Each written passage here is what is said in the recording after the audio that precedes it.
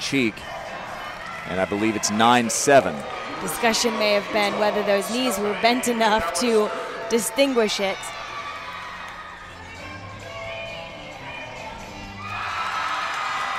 Pretty good. Landing was good. We've seen better amplitude and better distance. Again, these judges are looking at the same vault a lot.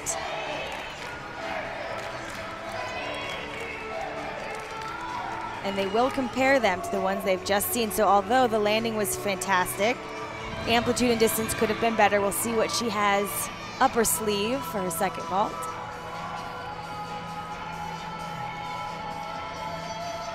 McAllister, one of a dozen gymnasts on Friday who recorded a score of 9-9. A light moment here before her second vault.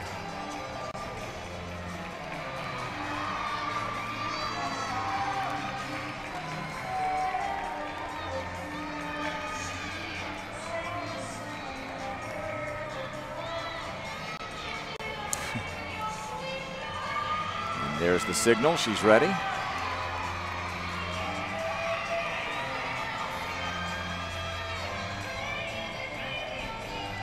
And there's just that layout, and you can